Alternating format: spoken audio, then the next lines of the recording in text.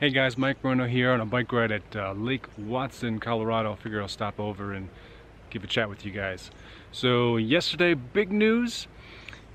Thrift savings plan, or the government's version of a 401k. I used to be a government worker. Finally realized after 3 years they got the paperwork through that I'm no longer working for them.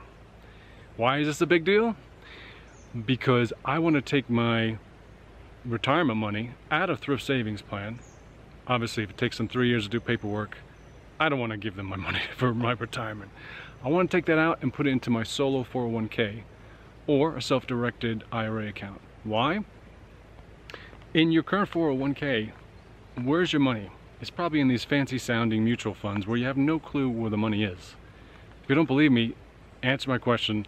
Where exactly is your money? What stocks, what bonds, where is it? Where's the money out there?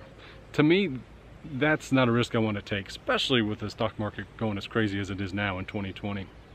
If I put that money in a self-directed or solo 401k account, I can literally invest it in anything I want. Anything I want.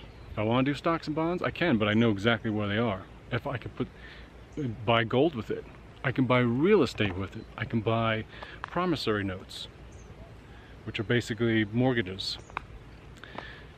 So with those options, I have unlimited potential of growing, doubling, tripling my retirement money. And best of all, if that money is in a Roth account, that 200, 300% return you just made is non-taxed. Non-taxed when you get it, when you make it, and then when I finally retire and I pull it out, it's still non-taxed.